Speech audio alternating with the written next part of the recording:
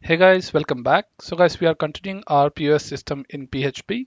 So now guys, in this video, we'll be seeing about how to remove this each item from our session cart variable. Okay.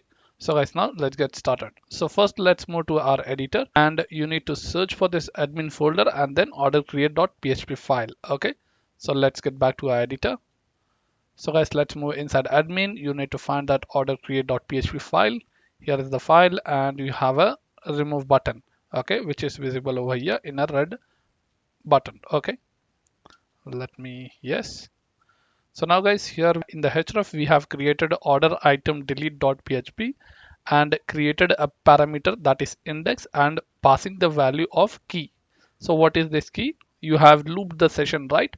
So inside that session products, you are getting that index value. Okay, so we are understanding as key here and we are sending that over here. So now guys, why are we sending this? We'll be seeing in this process. So guys, now let's get started. So first let's copy this file, I mean string value, and create a file order item delete.php file. Okay, so now guys, let us write the code for delete the product from our session variable. Okay, open php, close php, require the function.php file. So go one step back, config folder, /function.php. And now guys, get the parameter result is equal to check param id. So this is the function we have created to get the parameter value. Okay. So what is the parameter name? So we are basically sending that it is index. Okay. So let's copy this index. So from this index parameter, whatever value you get, you are sending here.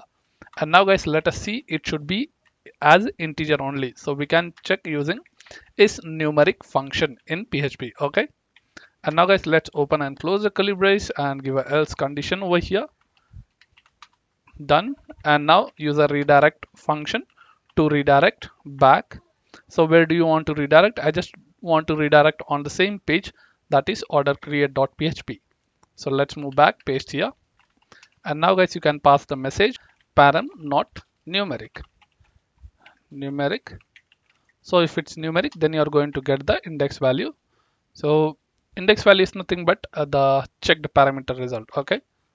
So what we'll do, let's tell $index value equal to use a validate function to validate the data. And now guys, use a isSet function to check whether the product is set or not. Okay. So use a isSet function $_session of the product items what you have created. So let me go to my orders create orders code.php, and while creating the order we have created the session, right? Okay, while adding, here is my product details and here is the value guys. So we have two sessions, that is product items and product item IDs. So let's get back, paste here. One is product item, and again use a isSet function to check with the second session value, session of the product item IDs. Okay, so let us copy this, paste here. If this both is set, then you are going to remove the session value. Okay, so not the complete session, only the sent index session. Okay, so you can just paste like this and just add another array and pass this value, index value.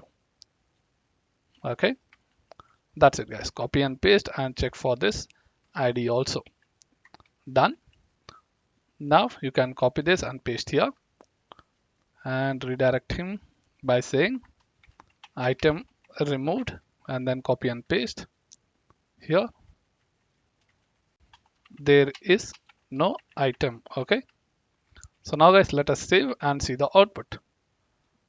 Get back to your order create. Okay, let's move, refresh. Let me add one item, red mi, quantity 10, add item.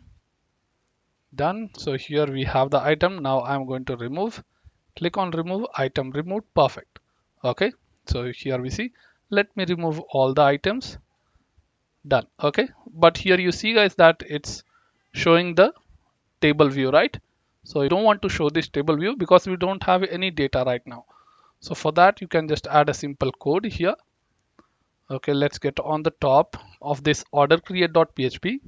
So here is my if condition starting. After this variable only, use a if condition, open and close, and just check using empty function.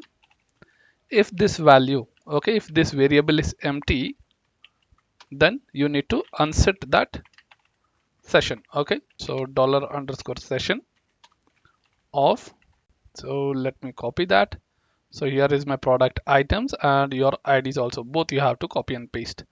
So let's paste here, copy again, Control CV, done. Now let's copy this IDs and paste. So one is my product item IDs and one product items. So now guys, let's get back, refresh. Perfect, done. So now guys, we have successfully completed with how to remove the your stored items from the session. Okay, so guys, let's continue in the next video with new topic of this POS system. So thank you for watching this video guys. Please subscribe, like and share.